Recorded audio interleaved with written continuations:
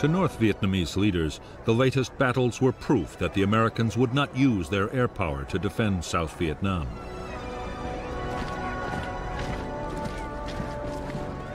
There was also good news from the Soviet Union, the promise of huge quantities of extra weapons and supplies. The Soviets were keen to increase their influence in the region and believed they were backing a winner.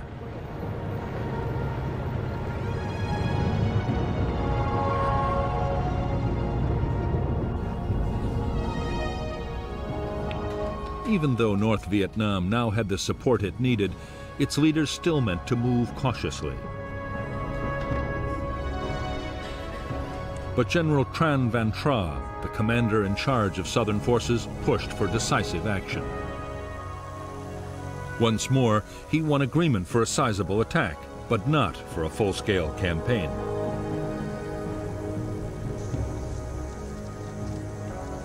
South Vietnamese generals had long ago been given clear orders about how they were to react to any northern offensive. They were to hold on to every scrap of southern territory, and their forces had been deployed for a defense on all fronts.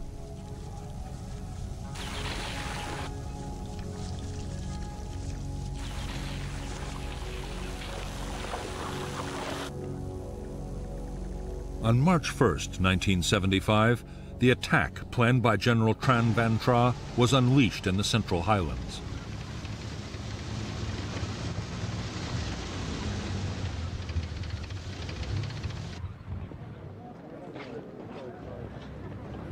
As ordered, government forces meant to stand and fight. But suddenly, President Thieu, the southern leader, changed the plan completely.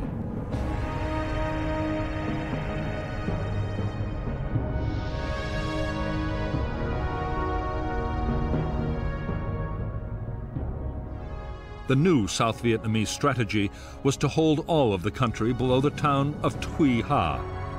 Areas previously held by the North Vietnamese would be retaken.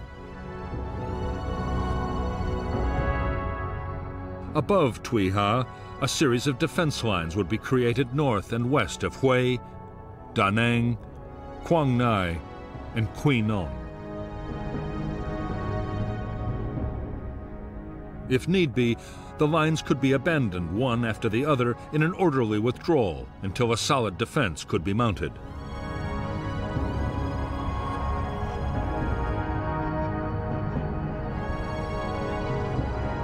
This latest North Vietnamese attack had begun with diversionary actions against the strategic cities of Pleiku and Kon Tum.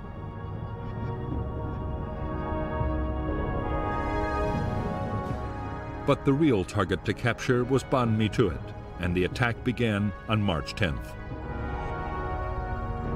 The Southern 23rd Division mounted a counterattack, but failed hopelessly when South Vietnamese planes scored a direct hit on their own divisional operations center, ending any organized defense. A new plan was then put into effect. South Vietnamese army units in Kon Tum and Pleiku provinces were ordered to withdraw to the coast and hold Tuy Ha along Route 7B.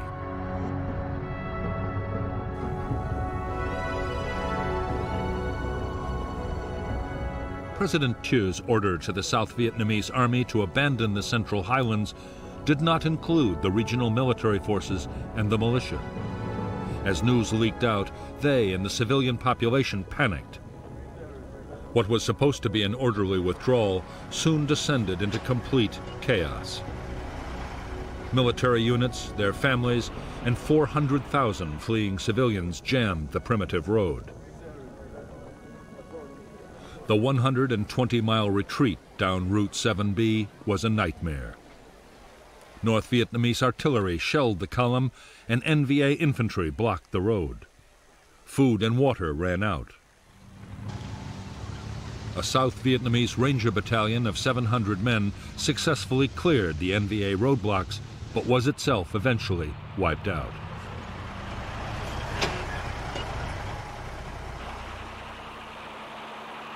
By the time the column reached the coast, a third of the 60,000 troops that had set out were dead or missing.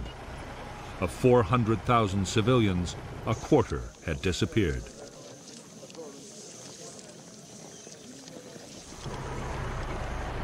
Meanwhile, the North Vietnamese army launched a second major attack.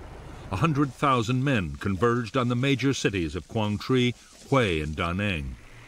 They were spearheaded by powerful armored forces and backed by 8 full regiments of artillery.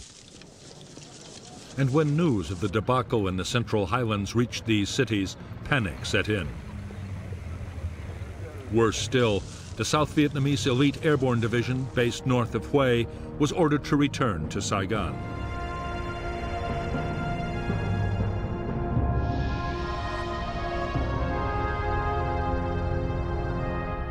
The North Vietnamese plan was to attack from 3 directions. They meant to drive southern forces back to Da Nang. There, the enemy would be trapped and destroyed. Quang Tri province was quickly captured, followed by the town of Tam Kỳ to the south. Refugees surged along Route 1 towards Da Nang. At the same time, the NVA advance threatened to cut Route 1. South Vietnamese army units were now ordered to abandon Hue and Chu Lai and retreat to Da Nang.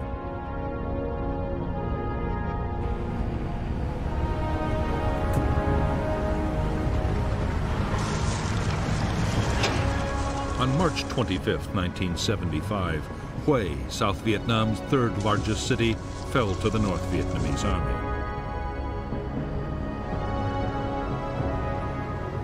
The mass of refugees were by now converging on Da Nang. Over 2 million were already crammed into the city, including tens of thousands of armed deserters.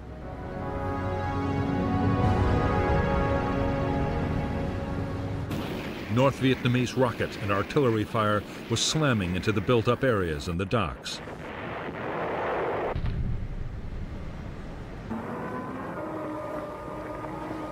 Fleets of ships and small boats crammed the harbor, and there was a frantic scramble for places. Thousands drowned or were crushed. Many were shot by troops or armed civilians in the desperate competition to escape.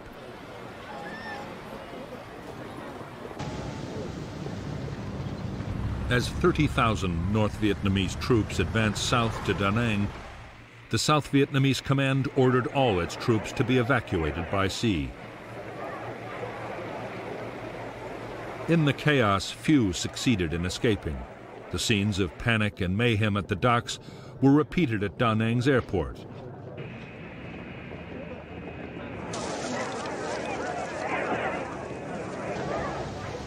Over the next few days, the NVA just rolled into town after town without a fight, towns abandoned by the South Vietnamese forces. On March 30th, 1975, the North Vietnamese army took Da Nang. It was just over 10 years since the first U.S. Marines had stormed ashore there. For the South, it was a shattering blow. Yet its leaders did little, clinging to the hope that American air power would finally intervene to save the day.